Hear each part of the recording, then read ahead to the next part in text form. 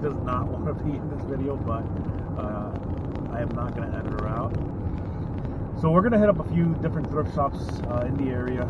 We're going to hit up first in the Red, White, and Blue thrift shop. It's over in West Berlin, New Jersey. We have never been to that thrift shop before.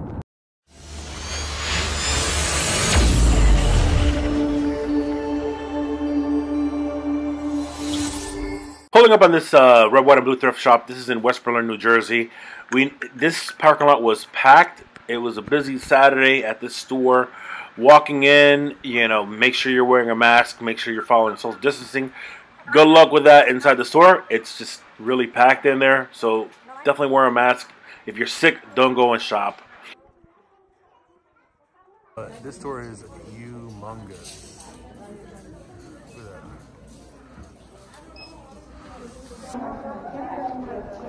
Oh, so today is blue and black.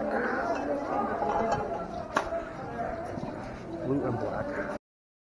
These Red, White, and Blue thrift shops, they have signs plastered throughout the store. One thing that goes with my rule number one that I always give people is test everything before you buy it. The same thing goes with make sure you're satisfied with that item before you pay for it.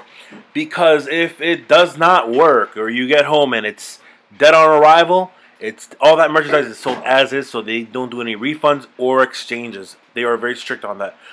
Another thing too to be aware is anything that is missing a price tag, they will not sell it to you. They'll just take it and then put it back on the floor the following day.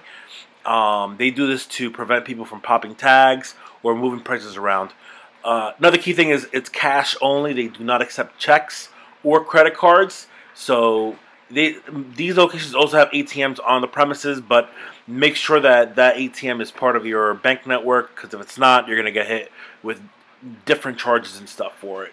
But yeah, definitely take a look at some of these signs when you walk in there and familiarize yourself with them, because these are their store policies and they don't need to tell you anywhere or anytime.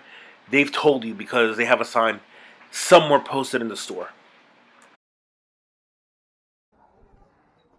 A big suggestion that I have for all of y'all is when you pull up at one of these thrift shops, especially the Red, White, and Blue thrift shop, the first shopping cart that you see out in the parking lot, take it. Because this particular day there were no shopping carts when I walked in. It was hard for me to find one. Luckily my wife had gotten a shopping cart, so you know I ended up using it a little bit afterwards. But I took one of those hand baskets, and if you all have seen my videos in the past, nothing that I take fits in that basket. So if I get a VCR or some other electronic goodie, it's not going to fit in there. So definitely get a shopping cart. The second you see a shopping cart, just take it, because the employees are not gathering shopping carts in the parking lot to replenish them in the stores. So as we walk around, we're going to notice that they have a lot of home goods. You know, they had glass plates, they had pots, pans.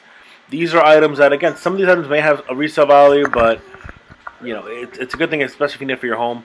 They had some bag goodies over here as well, where they've got a variety of items that they put in the bag and they just sell it for you. This could be hangers, this could be toys, home goodies and stuff. One thing I want to advise is do not open those baggies, because another rule that they have in the store is if you open the baggie, they will not sell it to you. So I know I've seen baggies in Unique and I've opened them and I haven't had any problems there, but for Red, White, and Blue, they do have a rule that says do not open the baggies because they will not sell to you. So here we notice that here we're in my favorite section, the electronic section. So here I'm looking at the various items that they have. They've got boom boxes, CD players, just trying to see what they have. Also, always remember, test these items before you buy them. There's a lot of hidden gems in here. You don't want to take home trash that you're going to have to throw out.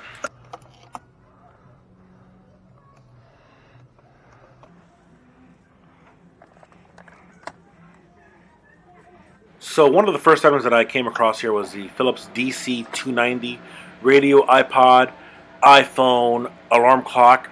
This uses a 30-pin iPod, iPhones for this radio.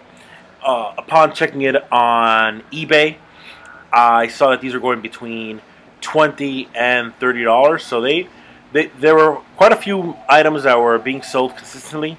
So it was an item that was a popular item that people are looking for and buying. For the truth, will it power on? Does it work? So they have a test strip over here, plugged it in, and it turned on. I played around with the radio. The FM signal was sort of weak here, but it's because you're in a brick building and the signal doesn't really penetrate that well inside. So I tested it at home, and the FM signal was a lot stronger there. But overall, this cost me $5.99.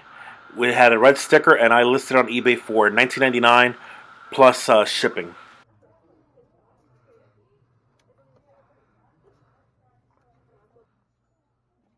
So I went back over here to see if there's any other goodies, any other missing goodies and stuff. I know there were some retro alarm clock radios. I may have missed out on that. Next time I'll take a look at seeing if some of these retro alarm clock radios do move.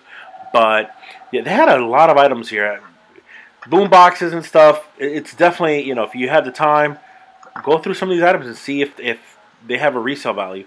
Especially too, if you can test it out. They have these strips right in front of you. Hey, it doesn't hurt.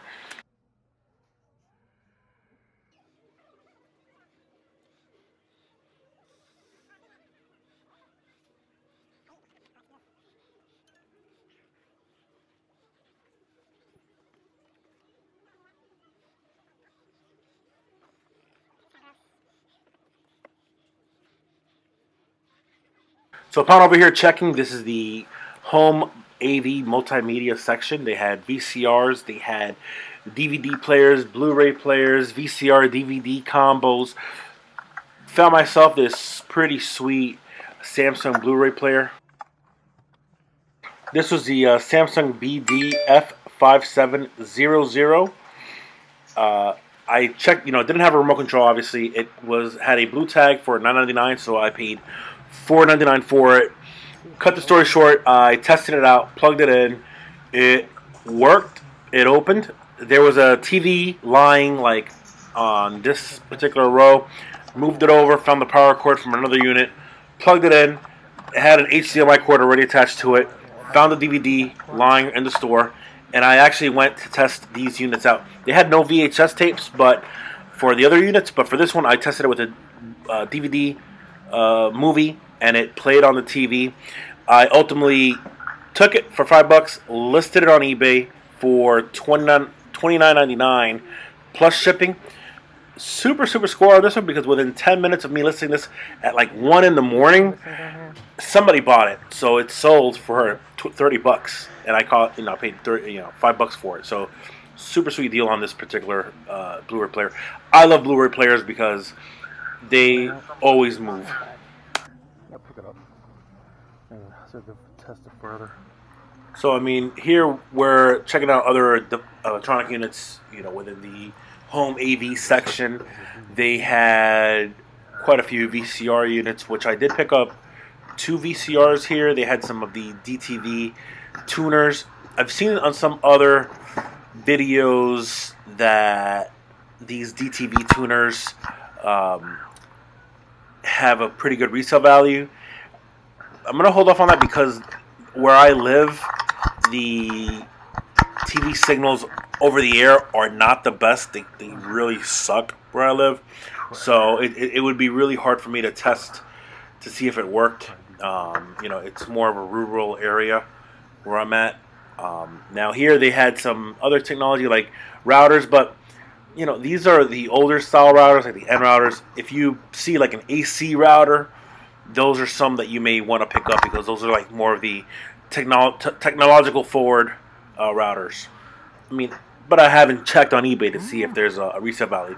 And looking above, there's a lot of electronics, home goods on the very top row.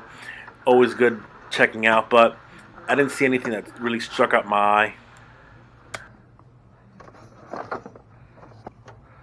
So here I came across a Go Video DV2130. It's one of those VCR DVD combo dual deck units. This one, I had purchased one at a Goodwill like a few weeks ago in Connecticut. It was pretty cheap, but it was dead on arrival. That one had so many issues. Well, the VHS on that one worked. So on this particular one that I found here this day, I tested the DVD door. It opened.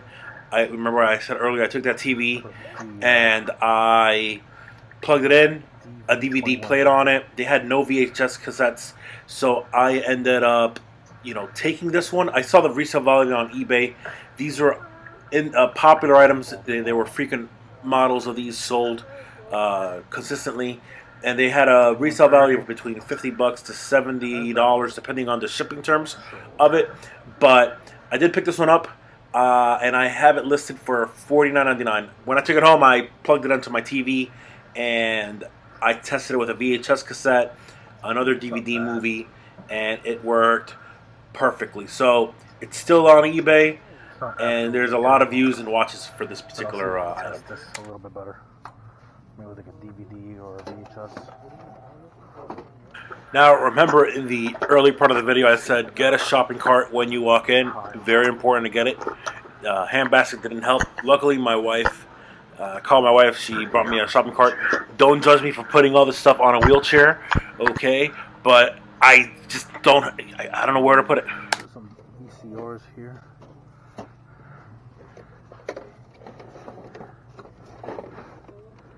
So I came across this Symphonic VCR unit. This one is a 4-head VCR. I looked at it. It looked like it was in good condition. I found it on eBay. Noticed that it had a pretty good resale value, and it consistently was getting sales on there. So obviously my main goal was to see, hey, does this unit work? So obviously I plugged it in.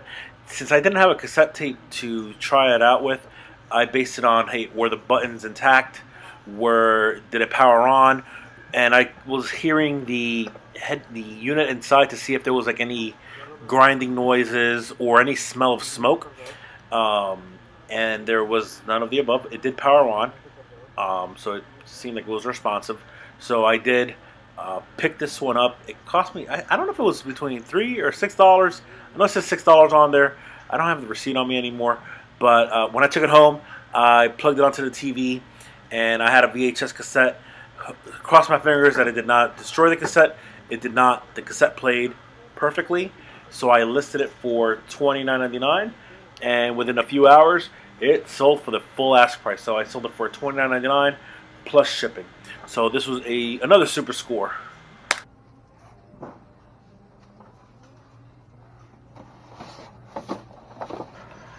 So after I recorded this section, my battery and my memory card started getting wonky this day. So I didn't get the footage for this one, but there was Zenith. On that section there, it's a Zenith VCR. I picked this one up. It was like $3, and I was able to list it on eBay for, I believe, $30. It's still active on there, so just waiting for a sale.